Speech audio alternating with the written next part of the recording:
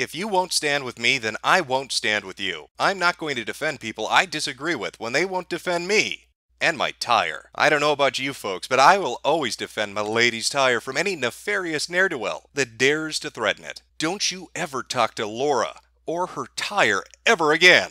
Good old Laura Loomer. You know, I didn't think it was possible to top this. I did not think there was another summit she could climb to make a bigger ass out of herself on the internet. I was wrong. This incident with her and her tire I ended up covering in a Rebel Media video I did about a month back, just briefly touching on it, as it was a smaller part of a larger story. But today we're talking about Laura, so allow me to fill in some of the details for you if you happen to miss this taking place.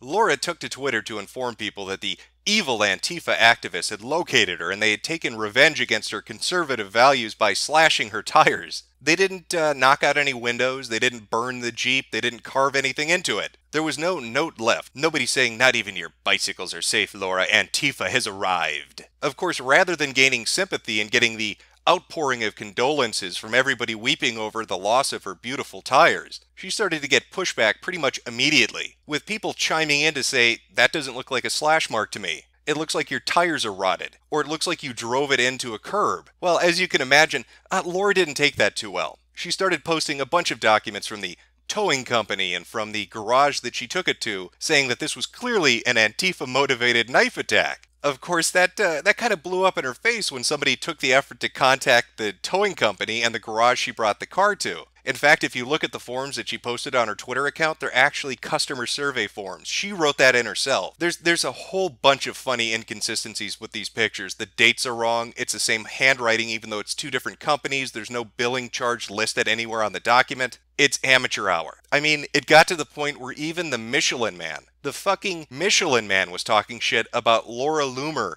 People were writing articles about this, laughing at how stupid she is. Somebody even went to the effort of making a fake GoFundMe page to mock her and her stupid tire story with a reasonable goal of $2,000 to replace that tire that she needed to get replaced. Now, what makes the GoFundMe page so goddamn entertaining is it's a play off something that happened even earlier in regards to her disrupting a play that took place. You may remember this, you may not, but Laura Loomer is the one that went up and interrupted Shakespeare in the Park. Freedom. Stop the normalization of political violence against the right. This is unacceptable. You cannot. Get off the stage. All right. Ladies and gentlemen, we're going to pause. We're going to pause. Security. This is violence. Security, please.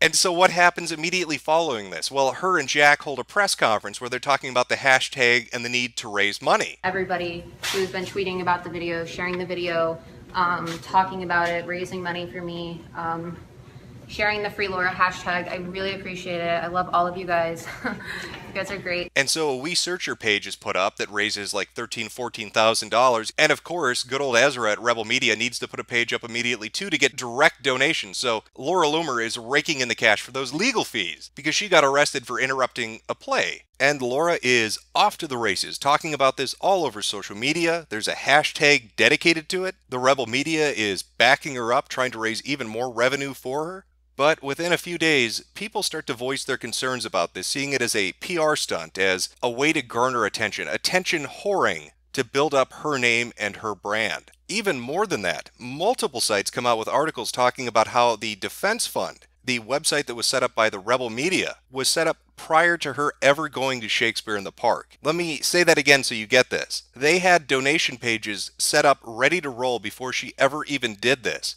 before she knew the reaction she would get.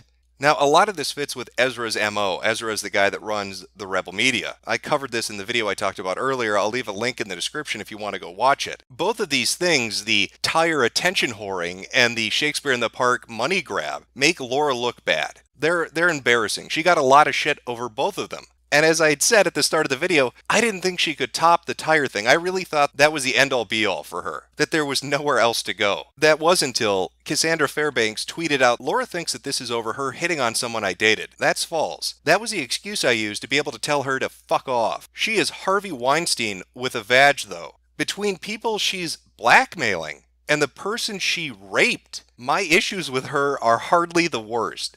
That goes a little beyond lying about a deflated tire and setting up a PR stunt to milk idiots for their money. Now we've gotten to actual criminal activity, blackmailing people, and sexual assaults. A Harvey Weinstein with a vag. This set off a bit of a firestorm for a few days on social media between Laura Loomer, Cassandra Fairbanks, and Lauren Southern. Just looking at the interactions between the groups of people, you can see there's no love loss between these individuals. Sam Heidenstein had tweeted out, "Why would Cassandra Fairbanks accuse Laura Loomer of rape? Serious accusations that cannot be deleted or ignored." To which Laura responded, "Yes, very serious indeed, which is why she will be hearing from my lawyer. Based on reports that you and I both know exist, I have a feeling Cass will be just fine." And what reports are those, Lauren? You will also be named in my lawsuit. For the sake of all the people you're blackmailing right now, I'm seriously considering doing a video. Remember when Lauren Southern said, "There is no rape culture in the West"? Now she's falsely accusing me of rape. Life comes at you fast. False accusations? Who would do such an awful thing? Lauren Southern has decided to falsely accuse me of rape, along with Cassandra Fairbanks. This will be dealt with in court. Then make a video, you vile Canadian cunt. I will see you and Cassandra Fairbanks in court for the false rape accusations you are spewing.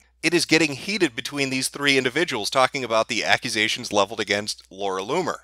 But has anybody come forward? Has anybody shown evidence that this is going on, that there's some kind of weird behavior coming from Laura Loomer, that she sexually harasses people, that she stalks them, that she blackmails them or threatens them? Has any of that come out? Well, believe it or not, yes it has. Thanks to Nick Monroe, a lot of the information is actually up and viewable. Not just screenshots of conversations she's had, but actual video testimony. Video testimony of people who say they have been harassed by Laura Loomer. I'll have a link to both Nick's Twitter and YouTube account. He did a really good job, too, when it came to Chris King, tracking down information and trying to suss out what was happening. Really, really good work. And he did a great job with this, too, getting information out for people to look at. So definitely check him out if you get a chance to. Now, this video is put up by a man named Gavin, who encountered Laura Loomer, and, well, I'm going to let him relate his story. We're going to listen to what Gavin has to say and see if it matches up to the behavior that they're describing.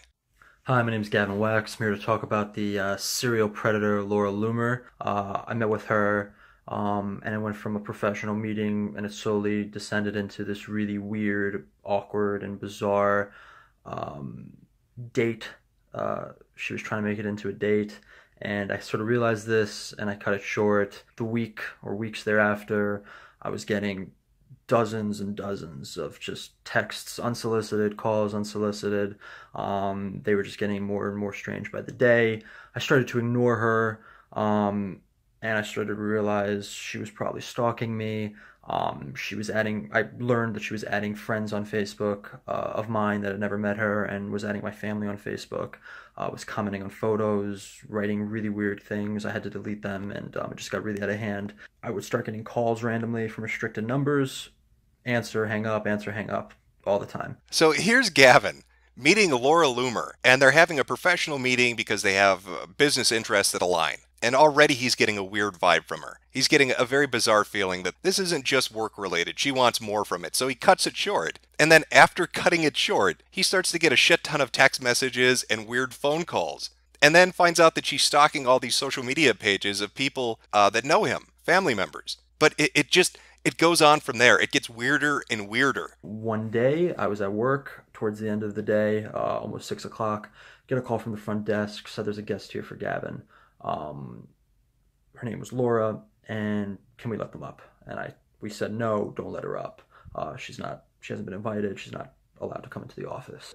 I thought she was absolutely insane by this point, so I had to leave through an emergency exit and leave out like a side street. It was insane. So now, after all the creepy phone calls and text messages and just weird behavior, trying to ignore and trying to get on with his fucking life, she's showing up at his place of work and trying to get in. He had to flee the building through a fucking side exit because, as he described it, Laura Loomer, the serial predator, was waiting out there. He's like a fucking gazelle and she's a lion on the savannah, looking to hunt fresh meat.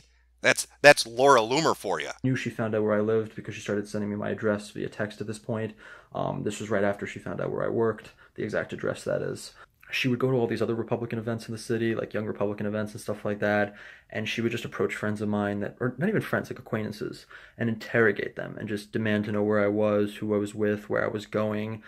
She would tell them that, like, we went on all these dates and, like, all these ridiculous things that just never happened. And I literally met her at this point, or like even encountered her like maybe 3 times. How fucking creepy and ominous is that? To start sending people information that you know where they live and work and you know who their family members are. That you're showing up and telling acquaintances of theirs that you're in a relationship you're not actually in. Then she basically started messaging me, why am I ignoring you? Why am I ignoring you?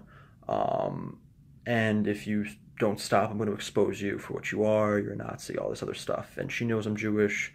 She said she would post my address and all my personal information to her followers and all this other stuff. Then she would also just start telling all people I knew at these events that I was gay because I wasn't interested in her. You'd better watch it, buddy. If you don't go on a date with me, if you don't get down there and sniff Laura Loomer's dirty bloomers, I'm going to dox your ass, tell people you're a gay Nazi, and ruin you. That seems to line up with the notion of blackmail, doesn't it? That seems to line up really, really well with the idea that if you don't do what I want, I'm going to make you suffer, so you'd better just do it. But it's not just video testimony. There are tons of screen grabs of conversations that Laura Loomer has had with different people related to this kind of fucking weird behavior. Remember the work story? How she showed up there and was waiting to get in, and he was like, that's kind of fucking bizarre.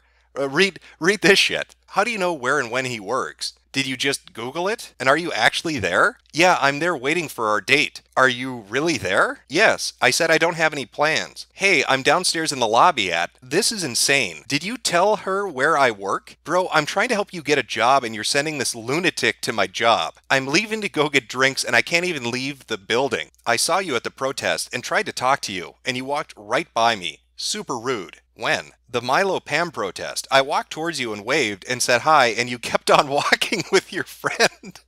Laura, take the fucking hint. On the street? Yeah. Question mark. Miller and I are dating now. Hey, I'm downstairs in the lobby. Gavin didn't say hi last night and rolled his eyes at me when he saw me. I think he's just jealous I was in VIP and he wasn't. He was trying to cut the line and they sent him to the back. Then they saw me and pushed me to the front and made me VIP. Did you seriously delete my comment to not offend your mother? At least our kids will have blonde hair. So when do I get to meet her? Our babies will be Aryan Jews. No wonder why you're cute though. Your mom really is a MILF. Your mom is a MILF. I was creeping on my future mother-in-law's profile. How crazy is this bitch? How fucking thirsty is she? She's stalking his fucking mother's Facebook profile and then talking about how hot she is. And then actually using a pickup line that says, our babies will be Aryan Jews, because you know, that gets guys' dicks hard. Stalking me at work and leaving hundreds of voicemails and text messages, texting me at all hours of the day and lying to people. That's what I look for in a good female companion. Well done. Well done. The crazy train has left the station and Laura Loomer is the goddamn conductor. I'm just really impressed. I've never seen somebody continually get themselves into embarrassing positions like this.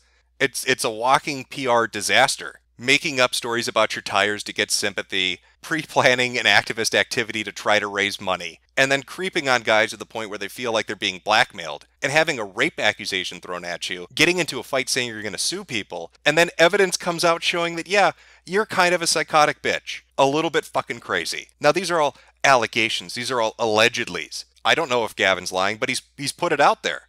And of course, that this is all just pure fiction. If Gavin is just making it up, you can expect Laura Loomer is going to sue him. But she'd better be careful, because if there's any truth to these allegations, he's going to have evidence of it. He'll have call records of it. He'll have voicemails of it. He'll have text messages of it. Other people will be able to testify about her conversations with them in regards to the relationship that she and he had. Even more than that, if other people are affected, if Laura Loomer does this to more than just this guy, if that rape accusation is on the level, it is going to be a world of hurt for Laura Loomer. And I look forward to the disaster. I look forward to watching this tire heap catch on fucking fire, because that's what's going to happen. Lawsuits will get fired, more allegations will come out, and Laura Loomer will continue to be the living PR disaster that Laura Loomer is. I want to go home with Gavin.